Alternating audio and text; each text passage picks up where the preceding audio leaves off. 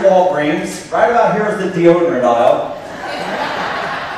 And if you're relatively new here, we were able to start holding some Sundays in here in Easter. We eventually in July got full occupancy. Obviously we're not done. We still got to do the soundproofing. We still finished behind this wall is an auditorium for teenagers, another one for students.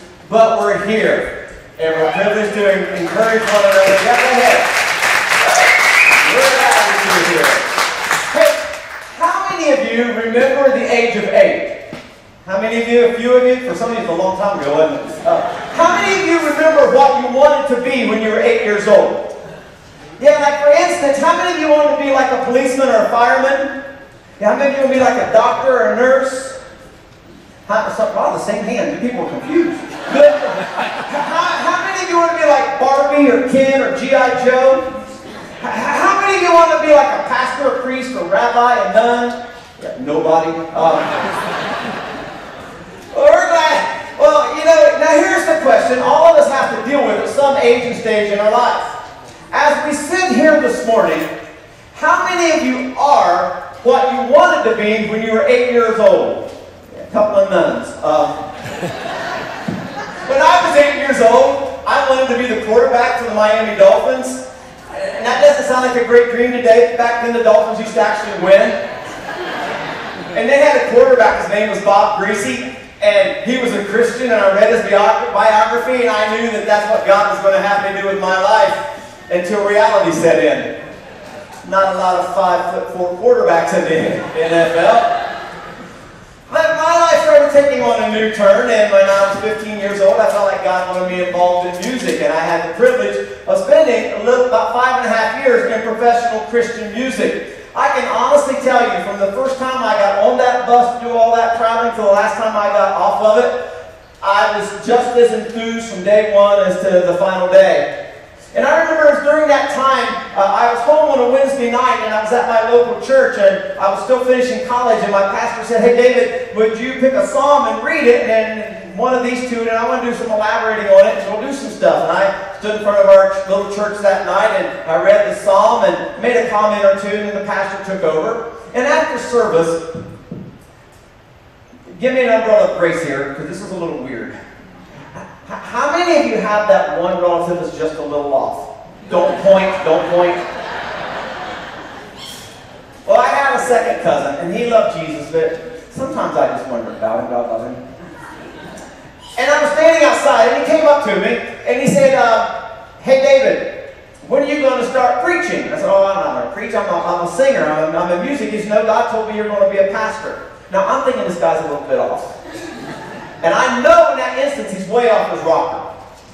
And I said, "Oh, Gary, I appreciate the vote of confidence, but no, my life's in music." He said, "I'm just telling you, I was talking to Jesus, and that's what he told me about you." And I argued with him because I never wanted to be a pastor.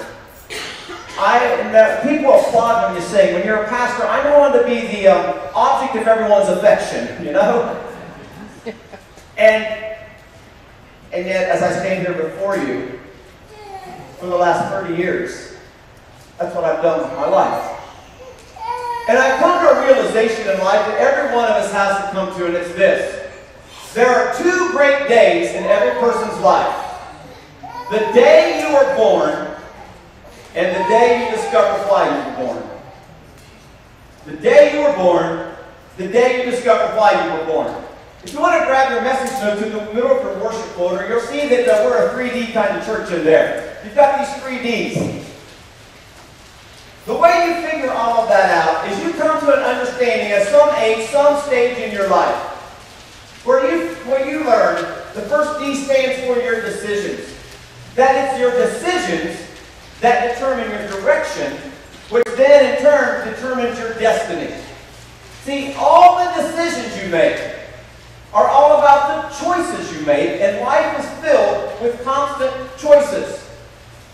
So the decisions are the choices you make. The direction is the path that you take. The decisions put you on a pathway. They put you on a trajectory. They send your life in a direction that eventually ends up in a destiny. And by destiny, I don't mean some arbitrary thing that somebody pointed out. Destiny is the sum total of your decisions and your directions. And your destiny is all about what you do do with your life. Are you still with me? Two of you are. Good. It's good morning. That's twice as many as normal. And so it's your decisions that determine your direction that leads to your destiny. And the Bible is full of understanding about how all of that stuff happens. LJ, pop this up. Next slide up for me, please. In the New Testament, the Bible's got the Old Testament, the New Testament, kind of like halfway. And a guy named Paul wrote a whole bunch of books that ended in ends. And in the New Testament, here's what Paul says. So be careful how you live. Don't live like fools, but like those who are wise. Make the most of every opportunity in these evil days. Now that's not 2019, that's like a couple thousand years ago. Don't act thoughtlessly, but understand what the Lord wants you to do. In your outline there, underline that last phrase. Understand what the Lord wants you to do. Most people never figure that out. Most people, maybe even some in this room, you're like the kamikaze pilot who flew 17 missions. You know? He was a busy guy. He just never understood what it was he was supposed to do. And folks, that's why Connect Church was founded. That's why Connect Church exists. It is our goal. It is our purpose to help normal people who go through life and they're just trying to find what that pathway that has all these questions with all these choices looks like.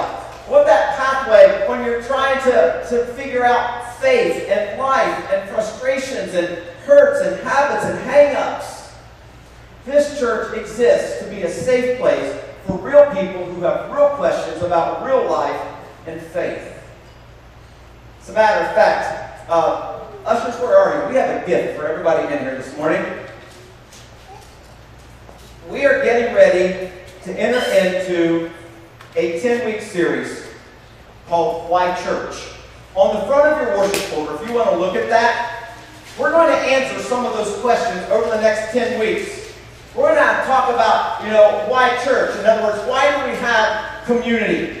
And now what we're going to pass out is we're going to pass these bands out to every one of you, and you can get more on your way out if you want them. On one side it says #WhyChurch, and the other side it has our church web address. Just go ahead and start passing those out as you want to. You don't have to wait for me to pray or anything. We're giving gifts.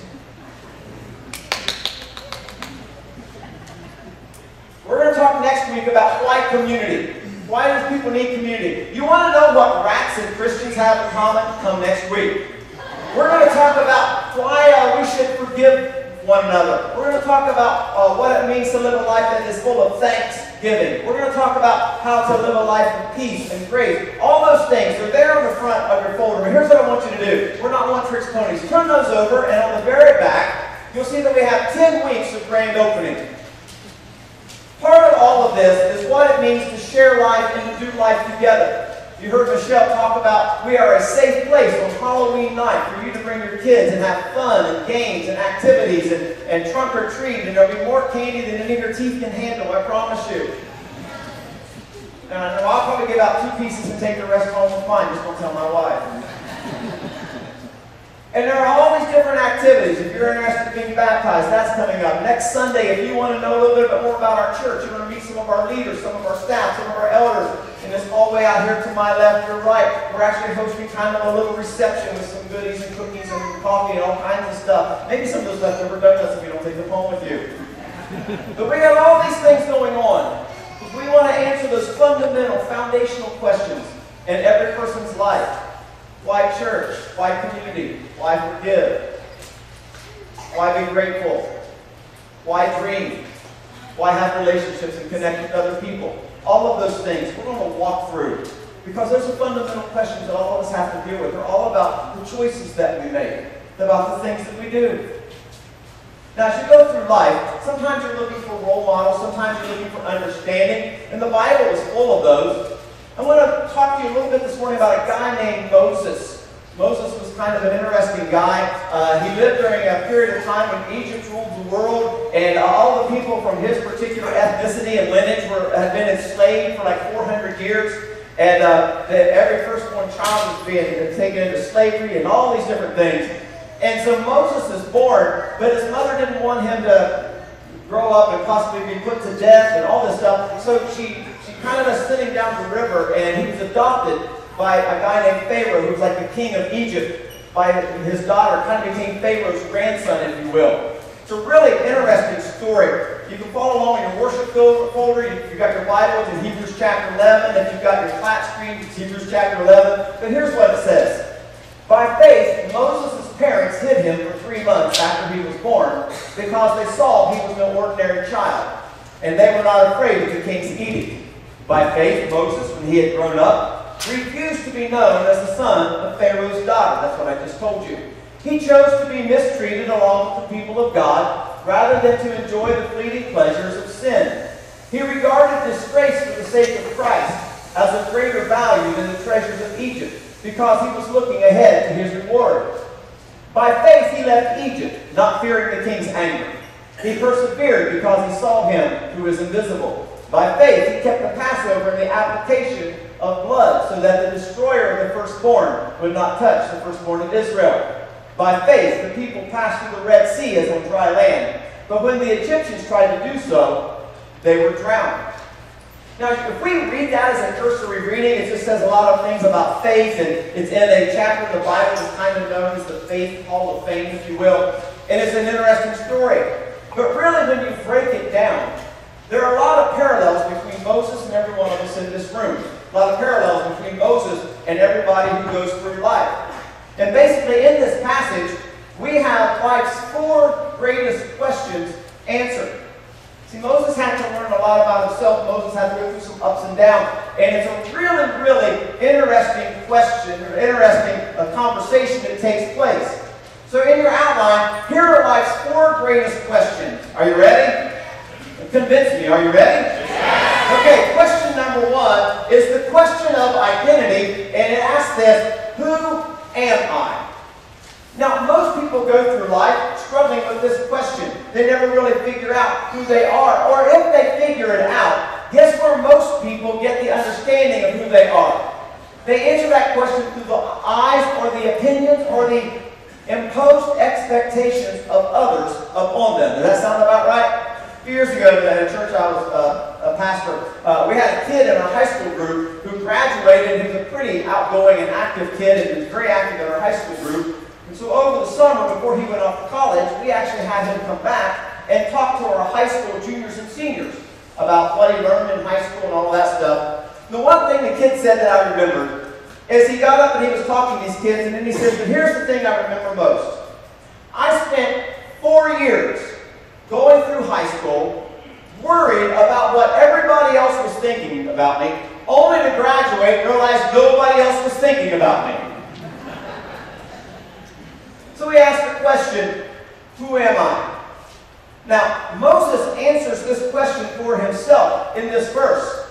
He says, by faith, Moses, when he had grown up, underline the word grown up, and then the next word beside it is the word refused. Underline the word refused.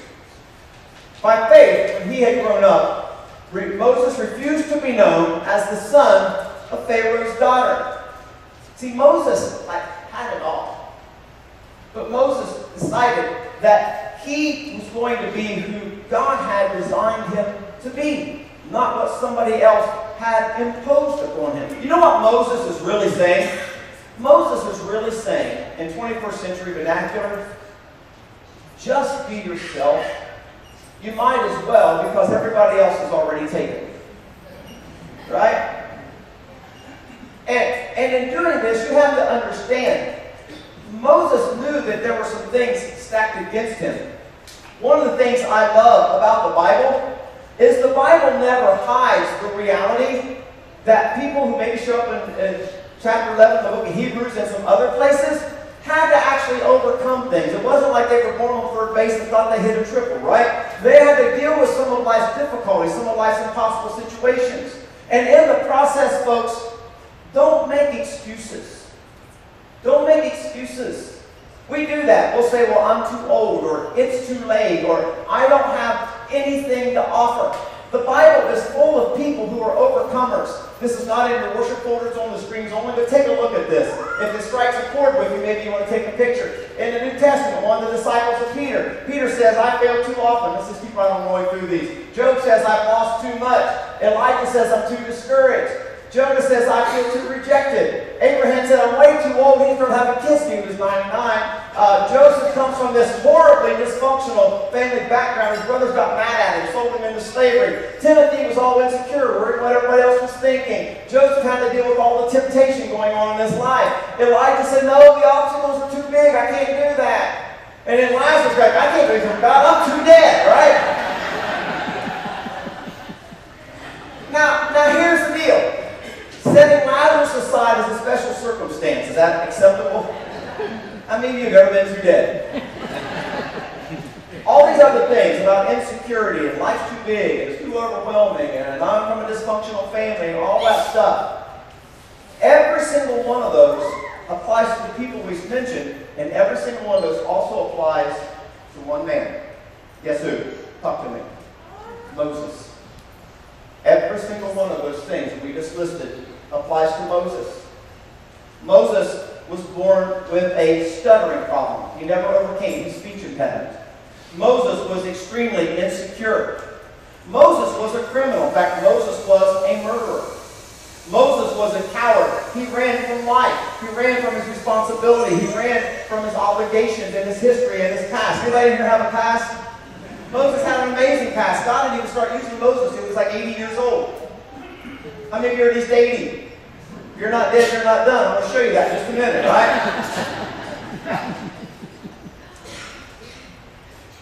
Moses had to face these impossible odds, like he had to deal with Pharaoh and Egypt and all that stuff. You want to know something else? Moses never even had a real job. His father-in-law gave him a job. All these things are things going on in Moses' life that Moses had to deal with. Now, how does Moses deal with this? How does Moses know who he is? Well, at some point in his life, as the Spirit of God worked with him, Moses understood who he was because he began to understand who God made him to be. And he has this kind of encounter with God. And in that encounter, Moses answers the question, who am I? Which then led him to be able to answer the second question that every one of us has to answer. And it's this. Next slide. It's the question of purpose. Purpose says, what am I living for? See, most people will go through life never really understanding their purpose. Never really know what they're living for. Think about it. We run from job to job, from spouse to spouse, from house to house, from position to position, from relationship to relationship. We don't really understand it. And even some people who do begin to understand what their purpose is can't get out of their own way. You know what I'm talking about? It's like the couple who was driving down the highway the other day, and they got pulled over by a state trooper for speeding.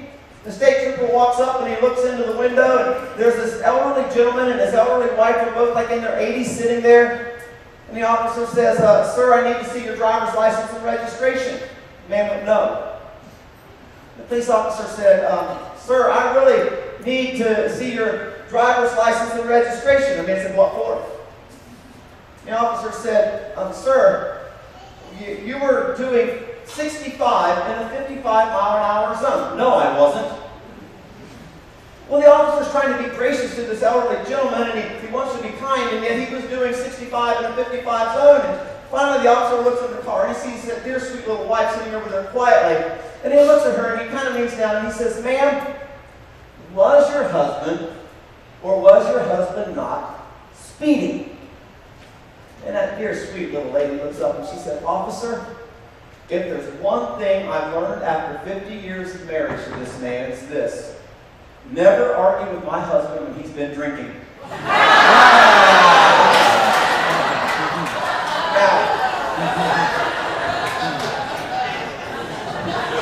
go back to me. Now I forgot the point. If you will give me a pass, because I don't mean to make light of a serious social ill, you understand it, right? When it comes to understand the significance of life, the purpose of life, what we're living for, there are a lot of people who don't understand it. There are a lot of people who can't get out of their own way. And the greatest thing any of us can ever do in our lives, my life, your life, this community's life, is understand why we were born. Like I told you earlier, 2 great days, the day you were born and the day you understand why. Now, I also recognize, if you get down to the scripture for me, LJ, here's how Moses did this. It says, Moses chose to be mistreated along with the people of God, rather than to enjoy the fleeting pleasures of sin. He regarded disgrace for the sake of Christ as of greater value. Under that line, greater value, or underline that phrase, greater value.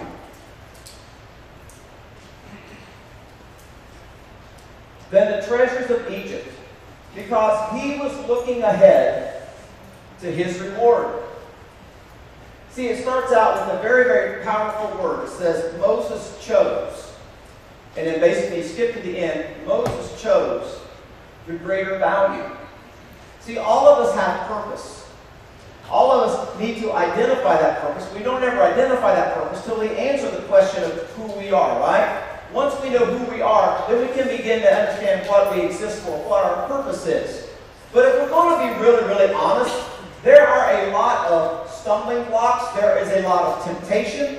There are a lot of things that get in our way that cause us to become confused, for us to struggle with understanding, for us to try to wrestle with things. And right here, culture doesn't help us much because culture has its own purposes, and sometimes culture's purposes are in conflict with God's purposes. Would you agree?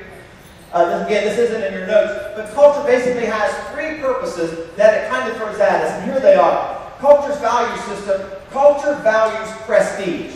Prestige says, I want to be popular, I want to be famous, or maybe parenthetically, and kind of a 1A, prestige is all about having power in life. Would you agree with that?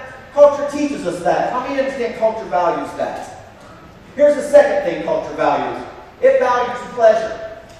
Culture says, I want to feel good. I want to be happy. I want to have fun. And then there's a third thing that culture places incredible value on, and it's this, possessions. Culture says, I want to make a fortune and be wealthy. I don't know if you saw the news report about a year and a half, 2 years ago, about the very wealthy man in Malibu, California. He's driving down the PCH, and he's in his brand new, customized Mercedes convertible. When he hits a gravel, he goes into a spin. As he goes into the spin, the car throws him out of the convertible with such force that it actually ripped off his arm up to the shoulder. His car goes flying over the cliff. It crashes and it's burning. The police officers get there before the paramedics, and the police officer rushes up and he sticks a towel on the guy's shoulder, and all the guy can do is sit there and look over the cliff and start screaming, my Mercedes, my Mercedes, my Mercedes. The officer says, man, I can't hold this very long. You're losing a lot of blood. We've got to get you to the hospital. Come on. And the man goes, no, you don't understand. My Mercedes, my Mercedes. Why is your Mercedes so important? My Mercedes is down there, and it has $20,000 worth of options plus the price of the car. My Mercedes, my Mercedes. And the officer says, man, you've lost your arm. I got to get you to the hospital. And the guy looks at the stump and he goes, my Rolex, my Rolex, my Rolex.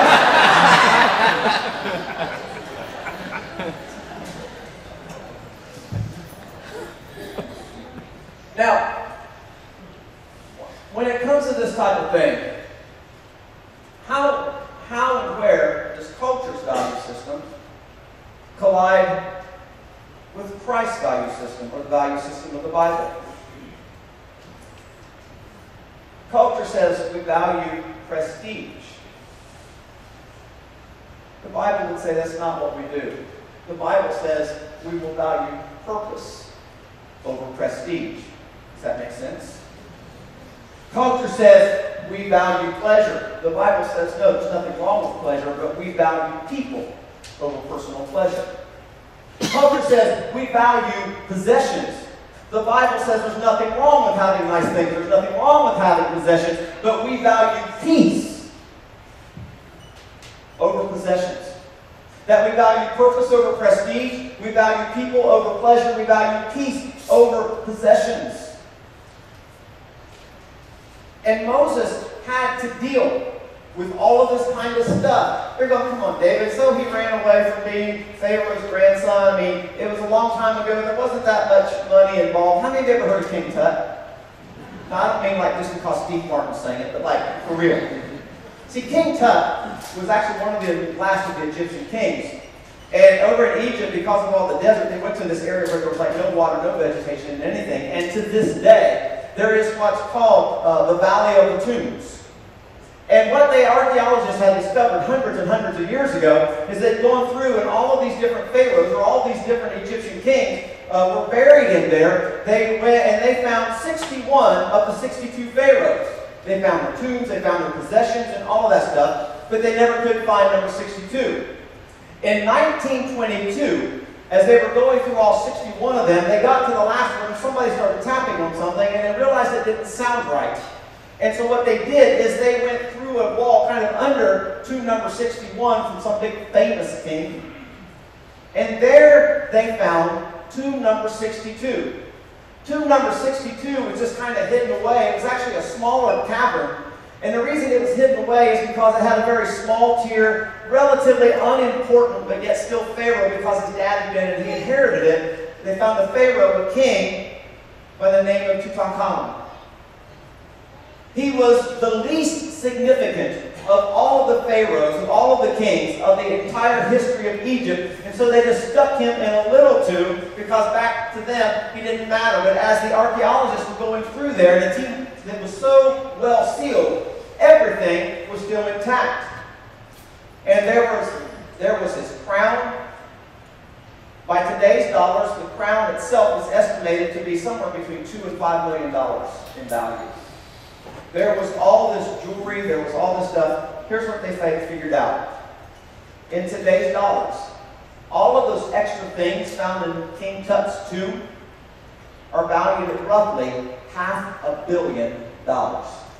Billion with a B. Everybody say B. B. Okay, billion with a B. Good. Now here's the deal. Using those same analogies, those same metrics, going back to the day when Moses was the grandson of Pharaoh, actually would have inherited the crown, his estate would have been somewhere between $1 and $1.5 billion. Are you still with me? And the Bible says that Moses chose to walk away from it all so that he could pursue the greater value of fulfilling the purposes of God. Now, how was Moses able to do that? Well, he answered the first question, then he answered the second question. Now Moses comes to the point where he actually answers the third question. The third question is this. It's the question of significance. It asks the question, does my life matter? Does my life matter? Is what I'm doing worth living for, worth giving myself to, worth walking away from the family business, worth walking away from $1.5 billion in fortune that I can do the things of greater value that God has chosen for me to do? And the Bible talks about this as we look at the story, and it says, by faith, he left Egypt, not fearing the king's anger. Underline that word, not fearing.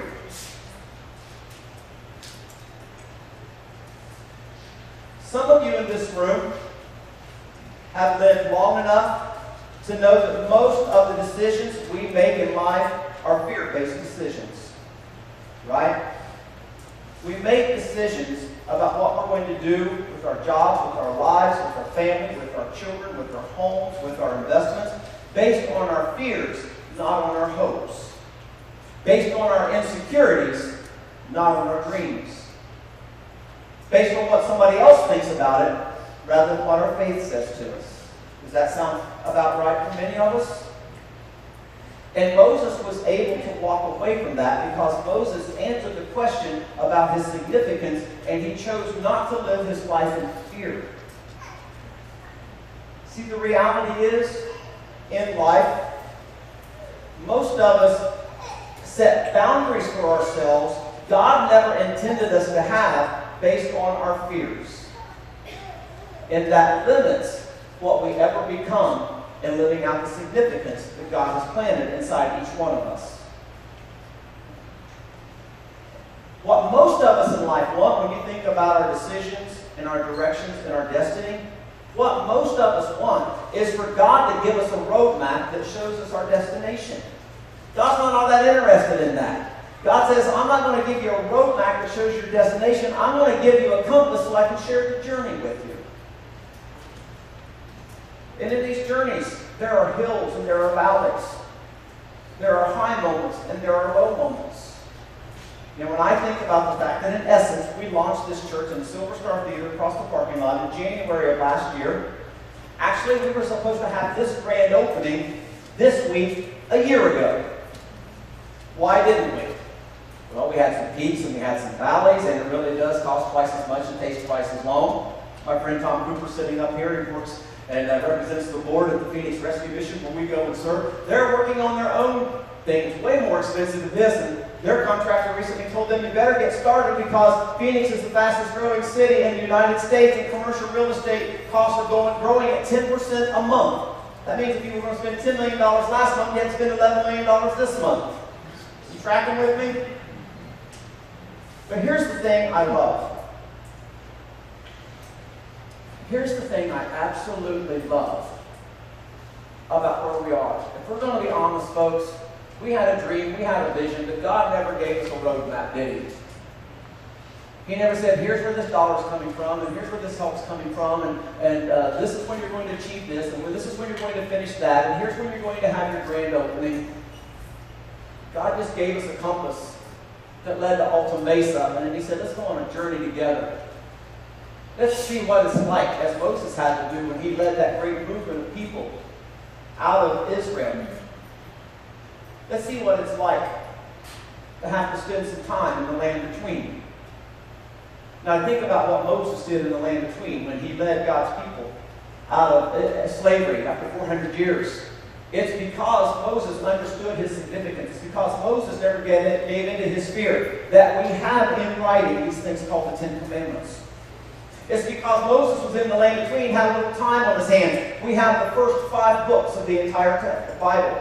It's because Moses followed God's significance instead of getting into his fear that we have the stories of great faith, like the parting of the Red Sea and the experience on Mount Sinai and all the things that the people dealt with. It's because of Moses and all that he did that we're sitting here on October 20th, 2019 having a grand opening ceremony for a church that wants to proclaim Jesus is Lord. Amen.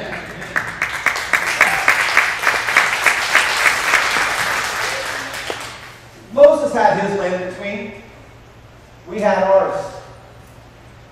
We had been meeting in a little tiny storefront over at Greenfield in Maine and trying to put the core group together. We decided there's not enough for us to do around here. We can't impact our community around here. God's going to take us on a journey, which led to an introduction with Kevin Fidlow, who I introduced to you a little bit ago, which led to some of these other folks helping us, at least us sitting here.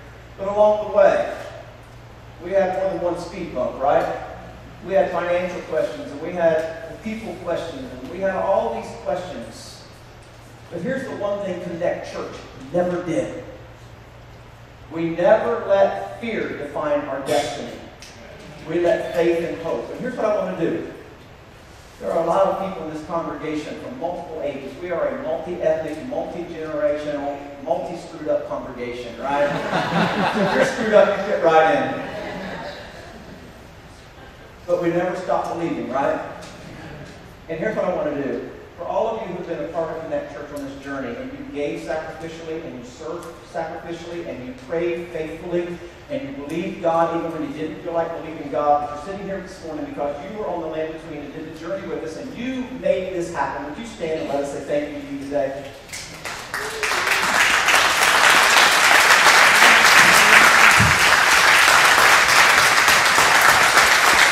So keep standing, keep standing. Many of you are guests of these folks. There aren't like 2,000 people standing, right? These people, you saw the video. They were the ones who came in and did their own demo. These people gave and helped raise $500,000 just for us to be sitting in here. We've not borrowed a single dime.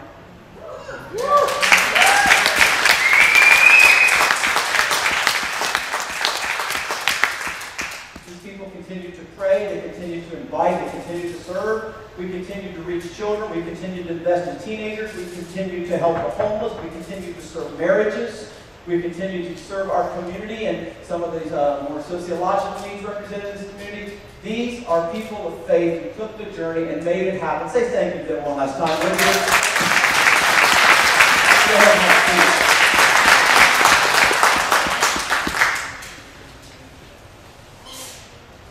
and without Moses going on the journey and all the stuff that happened, we wouldn't have those books of the Bible. We wouldn't have some of these great stories. Do you know that Jesus himself said that Moses was the greatest man that ever lived? That's saying a lot. Would you agree? And yet God never did one significant thing in Moses' life until after the age of 80. That's good news for a lot of you in here this morning. Now, Moses did those things. Moses answered the question of identity. Moses answered the question of purpose. Moses answered the question of significance. I told you there was more in there than you were seeing, right? There was one more question Moses had to answer. One more question this congregation had to answer. One more question some of you sitting in here have to answer. And it's this question. It's the question of commitment. Will I play it safe? Here's the scripture that supports that. Give the next slide for me. It says, Moses persevered because he saw him who is invisible. Underline persevered. See, that means Moses had to go through the 40 years out in the desert. Moses had to persevere going and facing down basically the king of the world, the king of Egypt, Pharaoh. Moses had to face down some of the things he had done in his life, like the fact that he had murdered an Egyptian in the process of all that. Moses had to deal with people who kept telling him, Moses, it's too hard, we're tired and we're hungry, we have to go back, we'd rather be slaves than be free people. Moses had to face all of that. And when it comes to the question of commitment, it all begins with an initial decision. You still remember the beginning about decision determines direction, which leads you to your destiny? See, it's not like you make a decision in life once, and then you don't have to make any decisions. For instance, you might say yes to a job, or you might say yes to the person who is now your spouse. But it's not like you don't have to keep saying yes and make those decisions. You have to continually be saying yes to your spouse every day because there are all kinds of temptations out there, right? You have to say, yes, I'm going to pay my bills so that you don't get foreclosed on or so that you don't go to jail or go into bankruptcy. You have to say yes to this job or yes to this job. We have to constantly make those decisions every day, every week, every month. We come to the intersection. We come to the crossroads. We come to the fork where we have to make another decision because the choice we make determines which path we're going to take, right? And we say yes to things, and that leads us down this path. We come to another intersection. We come to another fork in the road. We come to another crossroads. We say yes to something else, and that decision leads us in this direction. And ultimately, sitting here today, we're the sum total of all those decisions that brought direction to where we are. And I'll tell you something else that goes into this process. Sometimes you have, especially when it comes to what I would call super decisions, sometimes you have to say no to say yes. Sometimes you have to say no to good things so that you're free to say yes to best things. Sometimes you have to say no to a job so you can say yes to the job you have. Sometimes you have to say no to sexual and physical temptations because that's another way of saying yes to your spouse, to your fidelity, to your family, to your children. Are you still with me? And you don't make these decisions in a vacuum. You make them with cultural pressure, you make them with financial pressure, you make them with peer pressure, you make them with pride and ego pressures. Life is full of decisions that determine our direction that leads to our destiny. Moses, a leader whose name stands out in the Bible, who Jesus Christ called one of the greatest men to ever live, had to make those kinds of things every day when he had like 2 million people saying, no, let's go back to slavery, it's too hard. And Moses said no. Moses said no to going back, so he continued to say yes to God. And even today, Jim and Willie, you guys know this, pastors and Christian leaders, we're not immune to that. I have to make those decisions as it relates to my fidelity to my marriage, to my wife, to how we spend our money, how we pay our mortgage.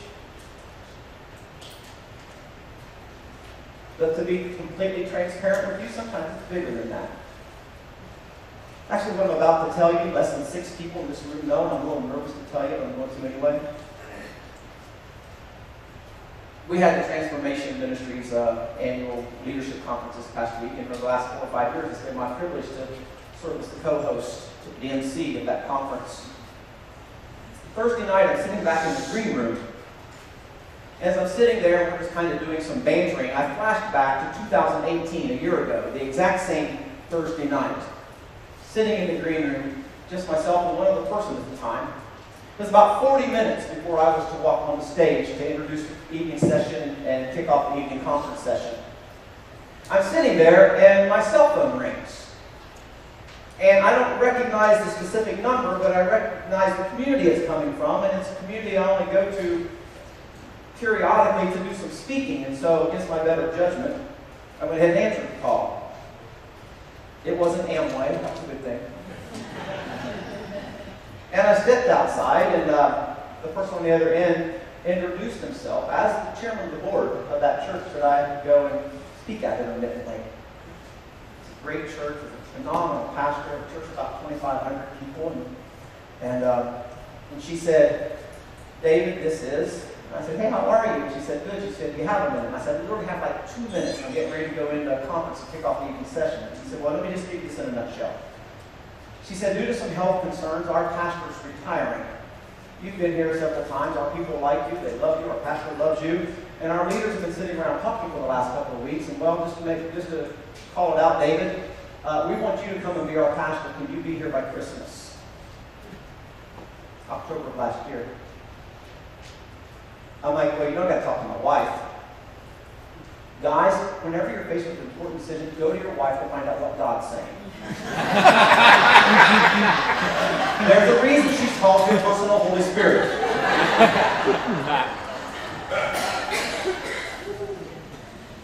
And I didn't have time to call Tammy. I had to get in there and go through the preparation to run on the stage. Long story short, over the next couple of weeks, Tammy and I talked, Tammy and I prayed. I called about 2 or 3 friends of mine whose opinions and have credibility in my life. I exchanged a phone call or two with that church.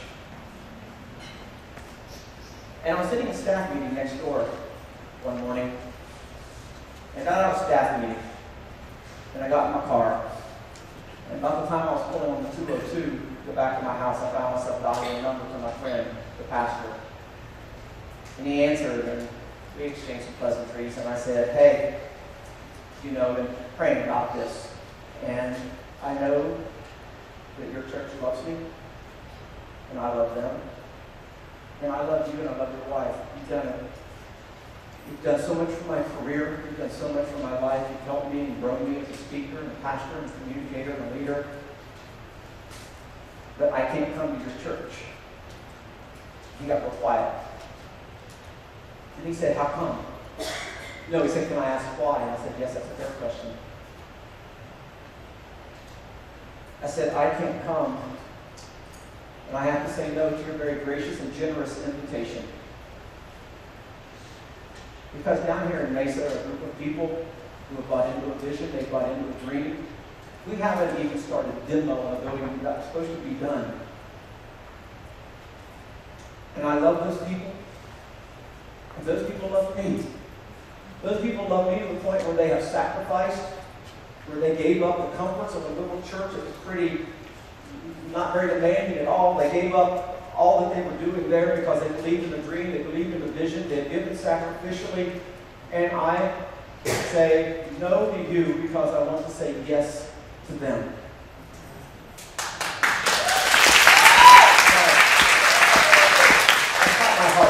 That's not my heart.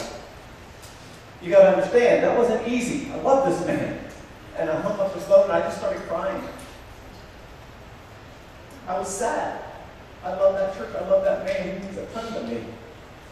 But as I drove through my tears, I don't know how I made it home. Those tears of sadness began to turn to tears of joy. Because the reality of saying no was also the reality of saying yes. Are you still with me?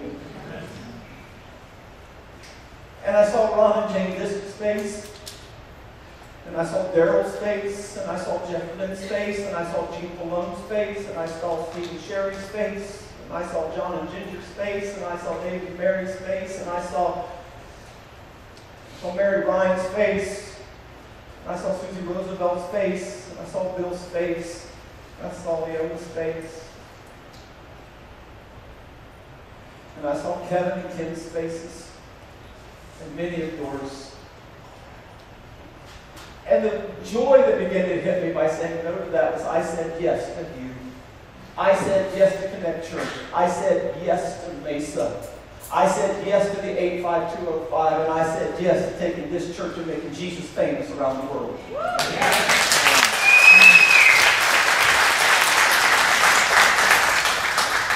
Will I play it safe? That's the question every one of us has to answer. We have to answer all four questions in this conversation that we're having about Moses today. And some of you in this room today, you're confused and you can't answer who you are about your identity, much less get to questions 2, 3, and 4. And I want to be just very, very straightforward with you. Being able to honestly and permanently answer those questions always begins by saying yes to Jesus Christ. Now here's what I want you to do. I want you to bow your heads. I want to ask you to trust me. If you're a guest, I promise you this is a safe place and you're about to get your first taste of it. No one's going to embarrass you, come to you, or hurt you, or point you out in any way. If you're here this morning and you have never said yes to Jesus Christ, if you wanted to say yes to Jesus Christ today and ask Him to come into your life as your forgiver, your leader, and your Lord, and help you have the wisdom to answer all those questions, just lift your hand up and back down. That's all you got to do. You're saying yes to Jesus this morning. Yeah. Wow. Father, today is not only the grand opening of Connect Church. Today is the grand opening for about 8 or 10 hands that went up in the air that said yes to Jesus, that opens the grandeur of heaven to them. Today, Lord God, is about your goodness,